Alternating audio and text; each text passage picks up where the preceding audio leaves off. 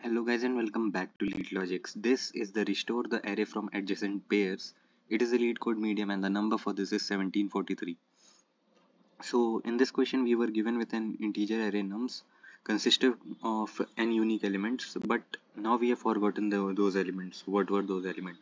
All we have now is a adjacent pairs of size n minus 1 where adjacent pairs of I consist of u1 and v1, and u1 and v1 are the elements of nums, and it is also given that it may appear in any order.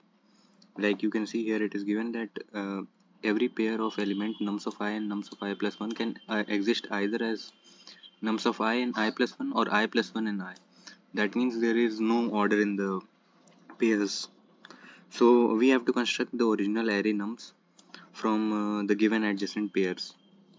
So the problem involves the reconstructing of the original array from the adjacent pairs, and we also know that every element in the original array is unique, but the order is not given. So these were the main points which we have to consider. Now to solve this question, we can create a mapping of each element to its adjacent element using a dictionary, and we iterate through the adjacent pairs and building this mapping. And also we'll find the starting element, because the starting element will have uh, only one adjacent pair, not two, and the left one will not be given in the question. Like, you know, for the starting pair, let's say 1, there will be only one adjacent pair, that is 2, not on the left hand side. So we will try to find the adjacent pair which has only one.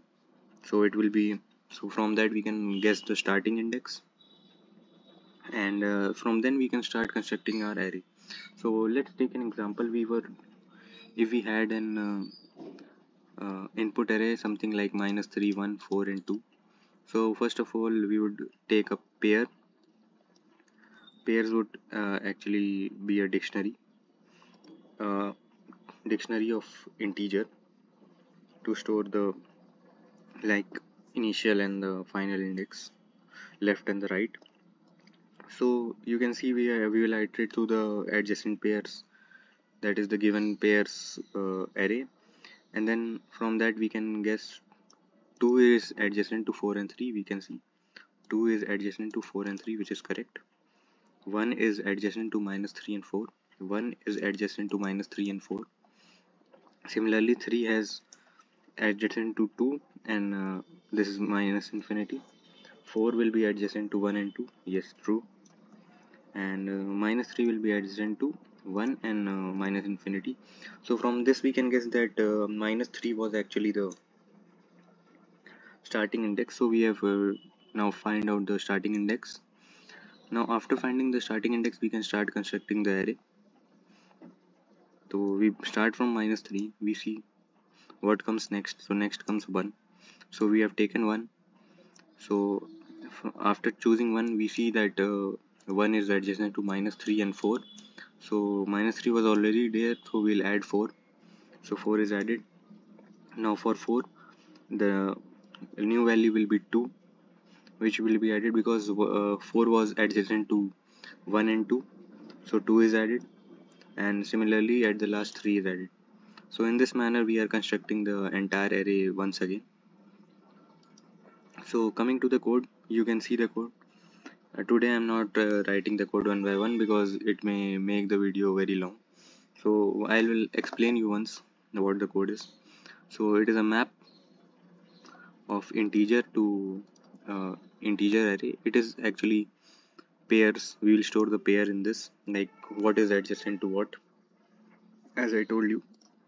So this functionality will be implemented through this pairs, and we are doing the same thing. We are iterating to the given adjacent pairs, and we are storing it in the pairs. Like we are checking if it already exists, then we store. Otherwise, like we store minus infinity on the left and or the right.